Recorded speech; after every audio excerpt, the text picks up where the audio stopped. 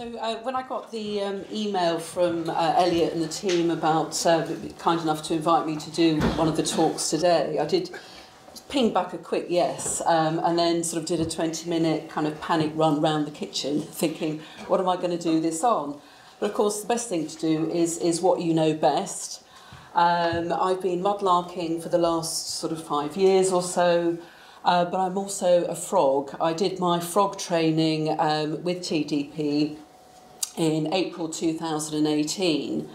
And what I found, I suppose what I really wanted to do was to sort of merge the two together today, to look at, sort of reflect on my own mudlarking practice, is that sort of journey from baby mudlark to somebody who's actually looking at things perhaps a bit more seriously, and how my training with TDP has made me view the foreshore with sort of fresh eyes, if you like. So I'm not just looking for things, I'm looking at, you know, structures and revetments and barge beds and graffiti and mooring posts and all of that sort of thing. So it's added sort of greater depth to my mudlarking knowledge. So just in case anybody doesn't know, what is a mudlark? Poor little mudlark there. The Oxford English Dictionary describes a mudlark or a mudlarker, you can use either word, as a person who scavenges in the river mud for objects of value. And the word, I think, first probably came into use late 18th century, very much in the 19th century.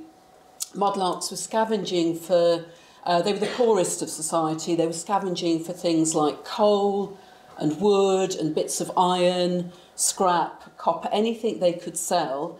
The river was a very dangerous place then. I mean, it still is, but more so then because it was very polluted. They mudlarked in very, very poor conditions.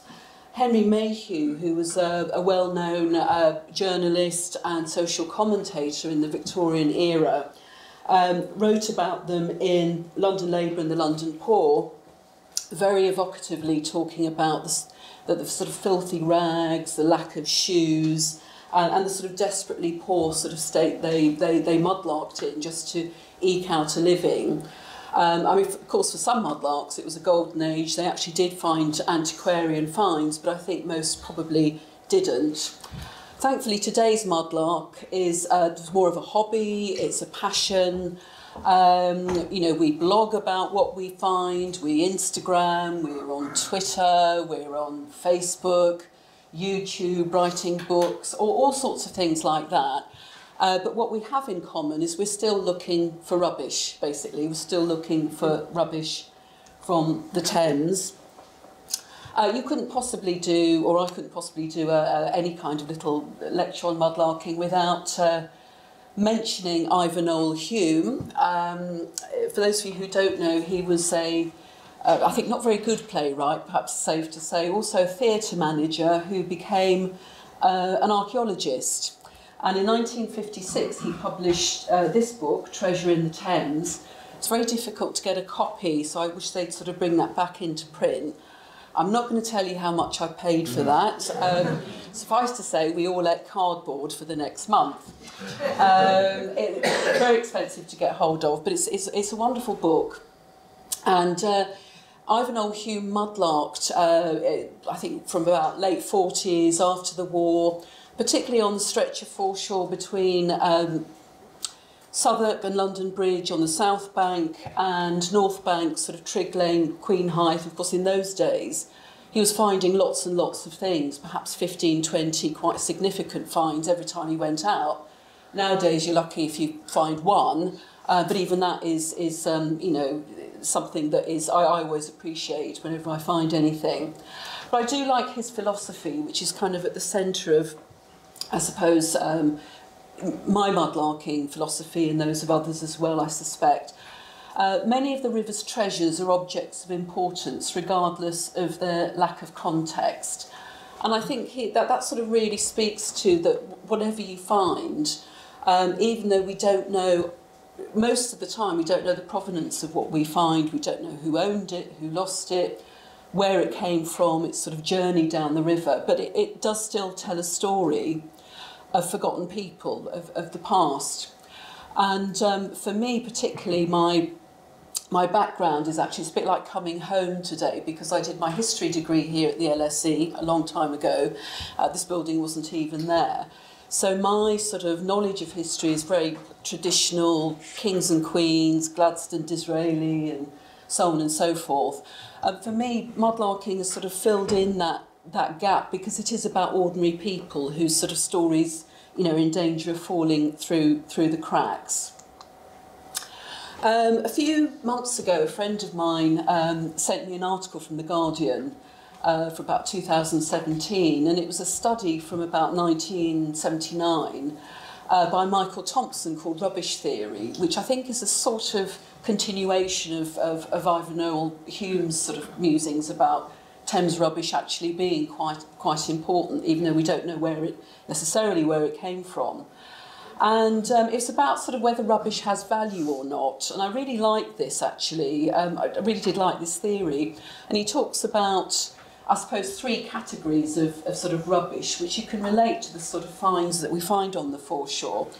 So transient, here today, gone tomorrow. Durable, a joy forever. And rubbish, which is sort of self-explanatory. And those things do sort of can move about. They're not fixed. You know, how do we put a price on things? And, you know, it sort of makes me wonder as well what the future of this is. You know, we look at the pottery and the things that we find, and they can be very beautiful, even though they're not particularly, there's no monetary value to most finds, unless you're lucky enough to find the piece of gold, you know, or something like that. Most things are not valuable in a monetary sense, but they do have a value in terms of knowledge, and that's really what we look at and we research. And in terms of rubbish theory going forward, say in about 100 years' time, I guess looking at that bike, I mean, probably most of you can recognise where that stretch of foreshore is there. That's Cannon Street, Swan Lane Pier. And of course, somebody has very kindly deposited a bike on the foreshore. It does make me wonder why, you know, whoever it was couldn't just take it back to wherever they found it. Is that going to be the rubbish of the future for mudlarks in 100 years' time? Or, you know, maybe it will be, I don't know, if we don't have cars or whatever, perhaps somebody's going to go, oh, there's a bike there, you know, and it's going to be something of great wonder and quite marvellous, and will help them get from A to B. But I suspect a lot of the rubbish we're going to be leaving behind, things like plastic and stuff like that. So, you know, perhaps quite depressing when we're sort of thinking about the future. So most mudlarks find these kinds of things on the foreshore, and a whole sort of range of things really that I found in my time mudlarking. And you know, what do they tell us? I mean, when you start mudlarking, you're basically looking at sort of things like pottery, and then you graduate to learning about not so much more important things, but certainly things of greater historical value and things that perhaps tell us a bit more of a story. So the kinds of things that you know we find: pottery, tiles, pins, pipes, stems, bits of glass, bones, fossils, tokens, and various other bits and pieces. So they can be quite beautiful. Things like, for example, this is a clay pipe bowl from about the 1800s with a sort of acorn design, tiny little acorn on the heel there. A cod bottle from Victorian times. This is a medieval token from around about 1400. A little gargoyle that's being recorded by Stuart at the moment for me. A sort of medieval Kingston ware. He's actually clutching his private bits, so you find about 4 of these at the bottom of a drinking vessel, and as you drank down, they would gradually appear, so that was medieval humour for you.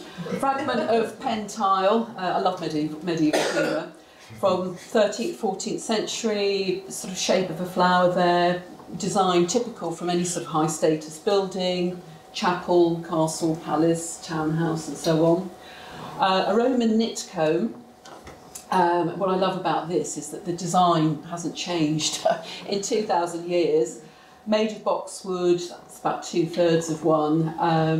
That was sort of found on the foreshore. Caused a bit of a sensation because I had the Daily Mail and the Sun contacting me, wanting to do a story about knits from Roman times, whether they came from Romans, indigenous English, or immigrants. So it all got a bit nasty, all got a bit strange. I sort of said, no, I think not. Sometimes you just know where something's going and you know you don't want to be a part of it. So down here, this is a Micraster echinoid fossil found at Fulham, possibly between 10 million years or so old, I think, possibly a bit older than that. Lower Cretaceous, I think, but don't quote me on that. Piece of Delft charger, tin glaze, about 1650, 1750. And again, a little bell, which I thought was a hawking bell until Stuart broke my heart at the FLO and said it's probably a bell, could be a hunting bell or something, but it's being recorded as I speak. So what do these things tell us? Well, they're beautiful. They tell us about changing fashions, sort of cultural, social history references. They tell us a bit about geology, maybe. We don't know, for example, what the fossil's doing on the foreshore. Could have come in through the Chilterns, maybe, ended up in the Thames via the Chilterns. Lots of chalk beds on the Thames. They may be eroding out of that.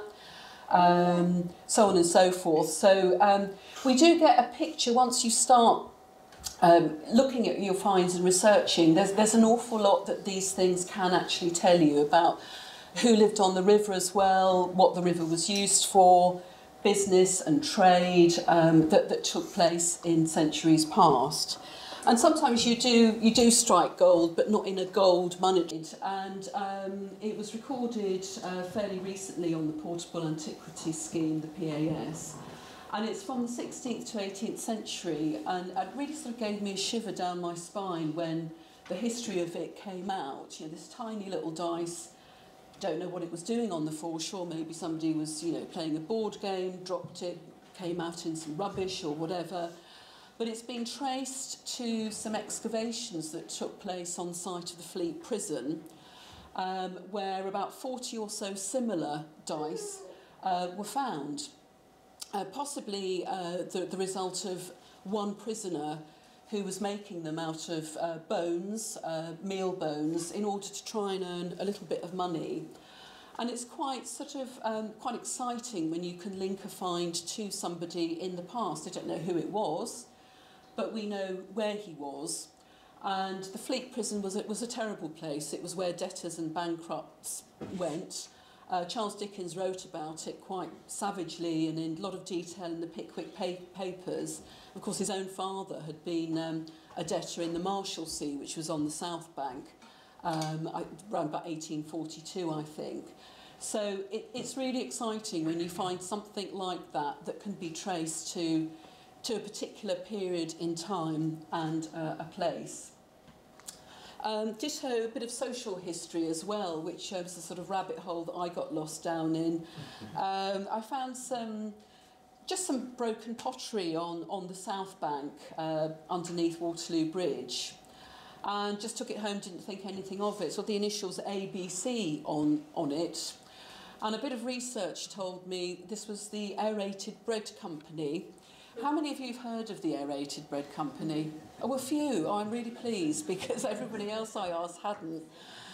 It was actually a company founded in around about 1862 by a Scottish chemist called Dr. John Dalgleish, who discovered that if you dissolve CO2 in water, you can replace yeast in bread. Which sounds disgusting, but it does mean you've got basically the first sort of manufactured, factory-made, quickly produced bread, a bit like Mother's Pride, that kind of stuff today. And of course the Victorians absolutely loved this for their cucumber sandwiches. And very quickly it led to a massive chain of bakeries, confectioners, tea rooms throughout about 150 in London alone by about 1900. And they were sort of a bit like also greasy spoon cafes. And in fact, there is the sort of remnants of one. It's one of those sort of ghost signs. which is actually, if you go at the top of a bus going down the Strand past the Royal Courts of Justice, you can still see that above a Tesco. So that used to be an aerated bread company tea room. And they're socially significant because they were the first places that women could go to unchaperoned, you know, without losing their reputation and people fainting in horror and all the rest of it. And even more so because the aerated bread company in Oxford Circus, above it was the home of the new Somerville Club, where the suffragettes met to plan their sort of campaigns and you know, their demonstrations and so on. And I blogged about this. I have a little blog, and I blogged about it.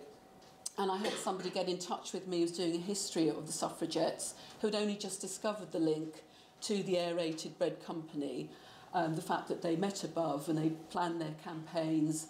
And what's really sad about it is that most of the archives of the aerated bread company were kept in their factory in Camden, which unfortunately suffered a direct hit during World War II, and a lot of the records have disappeared.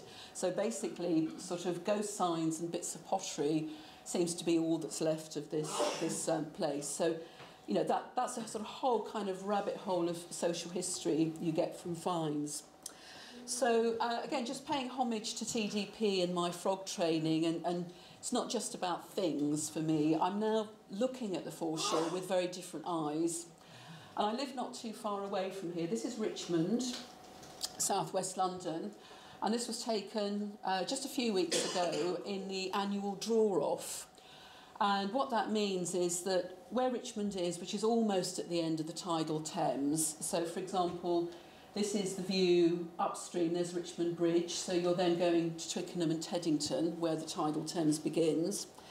And this is the view downstream, so you've got Twickenham Bridge, and then you're going on to Isleworth, Brentford, Chiswick, Hammersmith, etc., that way going east.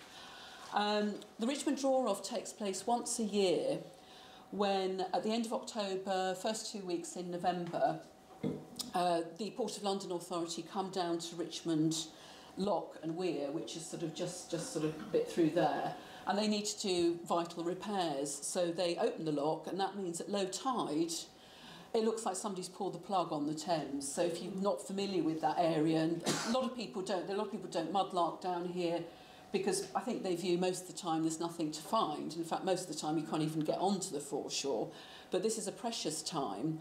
Last week in October, first 2 weeks in November, structures start appearing that you don't normally see.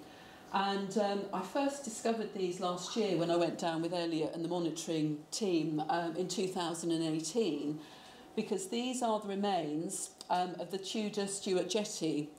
And above that would have been the old Tudor palace at Richmond, where it was Queen Elizabeth I's favourite palace, so the story goes, and where she died on the 24th of March 1603. So that would have been a very important place, sort of landing place for craft and the barges that brought her here.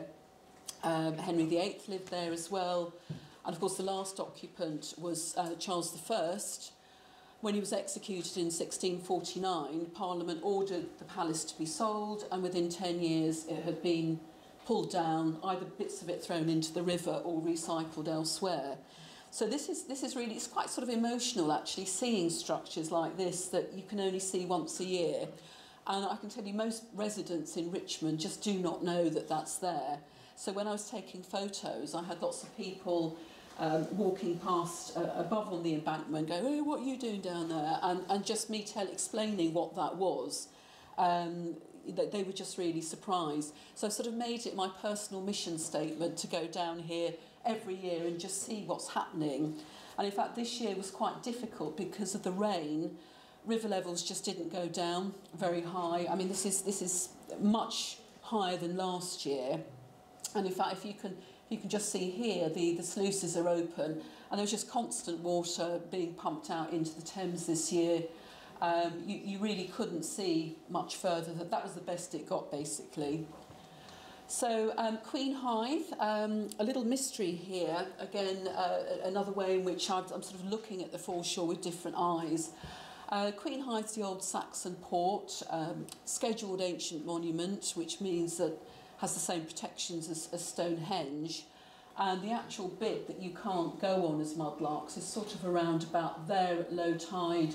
You have to be careful and sort of cross along here not to disturb the area too much. And then one day last year, in fact, I'd got up very early to sort of try and catch the low tide, and I saw this kind of rocking around on the edge of the water. And I thought, oh, what's that? And this other mudlark who was there early like me came up and he said, oh yeah, that's, said, I don't know what it is, but it's been knocking around for about 30, 40 years. He hadn't sort of actually thought, I said, oh, do you know what it is? He didn't have a clue. And I put that photo out on Twitter. I'm a big tweeter, as some of you who follow me will know. All sorts of things that outrage me, I tweet about it. So I put that out on Twitter, and I had all sorts of ideas as to what that might be, including one of the dungeon doors from Baynard's Castle was a suggestion. Somebody else suggested a door to a prison cell from the Marshalsea on the other side of the river. Lots of things involving dungeons came up, so I think people have got very, very strange ideas about things. But then eventually, somebody, I think it was whoever was in charge of the TDP Twitter feed that day, did correctly guess what it was. Would anybody like to hazard a guess as to what they think this beautiful thing is? The warehouse. Yes, there's a sort of clue there. It's actually one of the platforms. You can probably see them sort of up there. You've got Bull Wharf and all the other wharves that were once there. Obviously, it's all new developments now. It's actually one of the platforms from the wharves, which were bordering the front on the embankment and also tucked inside as well. And when I looked at that, I was taking quite a few photos. You can still see the chains attached, the nuts and the bolts. It's a beautiful thing. And it would have been sort of lifted and raised and lowered as goods were unloaded by cranes from the barges. So again, it's the sort of thing, it just astonished me that people were walking past not really paying much attention, but now that's the kind of thing that I look at, and I hope it keeps rocking up over the next 30 years. So one of the other things that my TDP training, frog training, has made me do, as I say, is look at all sorts of things with different eyes, whether it's old photographs, films, maps, or all sorts of things. I know a lot of mudlarks do that too.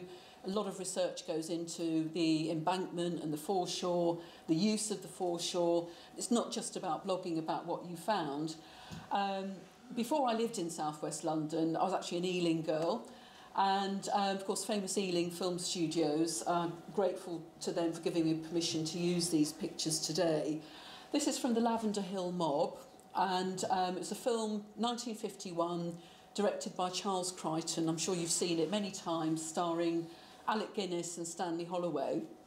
And Guinness is this sort of mild-mannered bank clerk called Holland, who comes up with this great plan to rob his bank of bullion and hide it in mini Eiffel Towers. And of course it all goes horribly wrong. And here he's sort of tied up and trussed up in that still, pretending he's been kind of ambushed by the robbers, but actually he is a part of the plan. And what I loved about this was actually when the film was on last Christmas, and I'm sure it's going to be on again this Christmas because it's on every Christmas, or just like The Sound of Music is on every Easter. So if it's on, do watch it. I just loved the sort of fact, the old, you know, this is post-war. You can see here the old Bankside power station there and there. And this is actually Trigg Lane Steps, which I was absolutely gobsmacked at looking at. So a policeman is trying to try and get hold of him. You've got the old steps here at Trigg Lane with the old sort of unrendered brickwork. And again, I was just shouting out, oh, look at the bricks, and they look like this now. The steps are still there, but you've obviously can see a sort of quite a different bit of work going on there, and the Millennium Bridge just sort of to the right. So again, the sort of things that I blame TDP for ruining the family Christmases when I shout out at any film that's got anything to do with the Thames. So just to conclude, Mudlarking is about, mudlarks find lost, dispossessed and broken things. The fragments that we find, we don't know who lost them, necessarily where they came from a lot of the time, or their journey in the river, but they do add to our knowledge in lots of different ways of the past, even when the archaeological provenance is unclear. And also the changing use of the Thames foreshore and its hinterland is something that's become very important to me through the frog training. So this is a custom house from last year, and I guess the kind of thing that I do now, if you're going down this year, you'll notice a lot of that gravel is shifting slowly onto the mud there. And there's lots of interesting finds coming out now because you can actually walk there without sinking into it, as opposed to only being able to walk up here to sort of where the old Billingsgate fish market was up there. But if I don't find anything, it doesn't matter. You know, I can take photographs, I sort of monitor what I see. If there are any changes in revetments and the sort of the Georgian barge beds up the far end. And just enjoy being on the foreshore, but looking at things with fresh eyes. So thank you for listening.